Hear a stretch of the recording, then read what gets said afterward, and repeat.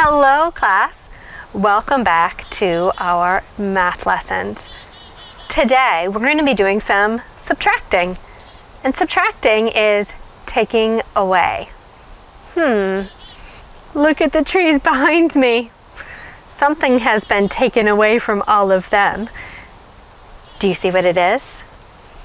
It's the leaves. Oh, it's autumn, and so all the leaves have fallen. They've been taken away. The ground is really crunchy though because all of the leaves are on the ground. Well, today we're going to be doing some taking away, and we're going to be taking one away each time. We're going to be subtracting by one. And I think we should start off with our facts. Are you ready? 1. Take away 1 is nothing. It's 0. 2. Take away 1 is 1. 3. Take away 1 is 2. 4. Take away 1 is 3. 5. Take away 1 is 4. 6. Take away 1 is 5. 7. Take away 1 is 6. 8. Take away 1 is 7. 9. Take away 1 is 8. And our last one, 10. Take away 1 is 9. Did you notice something? Every time we took one away, it was just the number that we count right before it. So 10 take away 1 is 9, and 9 is the number that comes right before 10. Or 1 take away 1 is 0. It's just the number that comes right before 1. 2 take away 1 is 1. It's just the number that comes before 1. Every single time. I think that this is going to be pretty easy for us to understand and remember. Let's take a closer look at this. Class, when I went on my walk, I found 10 sticks. 1, 2, 3, 4, 5, 6, 7, 8, 9, 10. I have 10 here. If I take away or subtract 1 stick, how many will I have left? 1, 2, 3, 4, 5, 6, 7, 8, 9. 10 take away 1 is 9. Well, what if I have 9 and I take away 1? How many will I have? 1, 2, 3, 4, 5, 6, 7, 8. 9 take away 1 is 8. Now I have 8. And if I take 1 away, how many do I have now? 1, 2, 3, 4, 5, 6, 7, 8. Take away 1, or subtract 1, is 7. I have 7, and I'm going to take 1 away. 1, 2, 3, 4, 5, 6, 7. Take away 1 is 6. Now I have 6 sticks, and I'm going to take 1 away.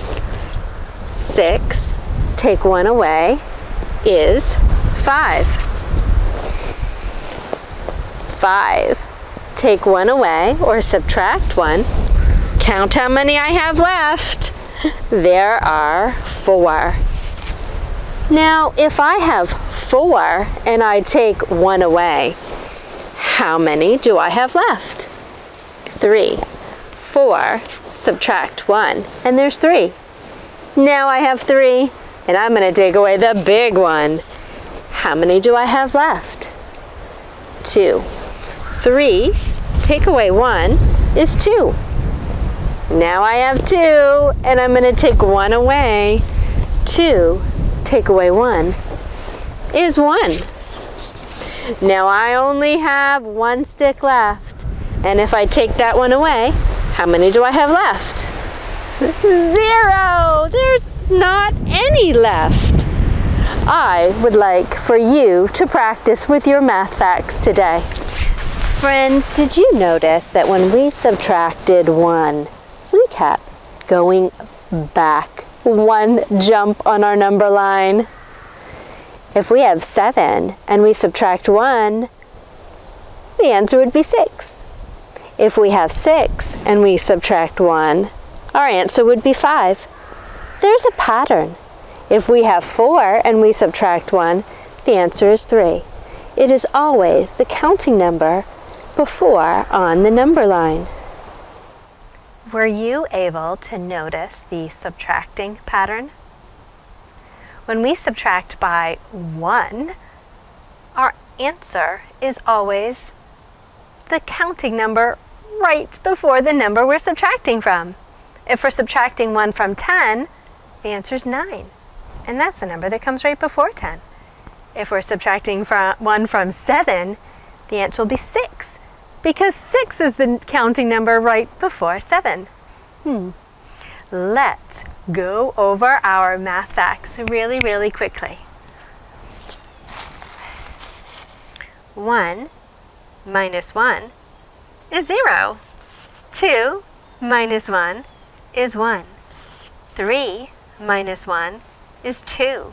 4 minus 1 is 3. 5 minus 1 is 4.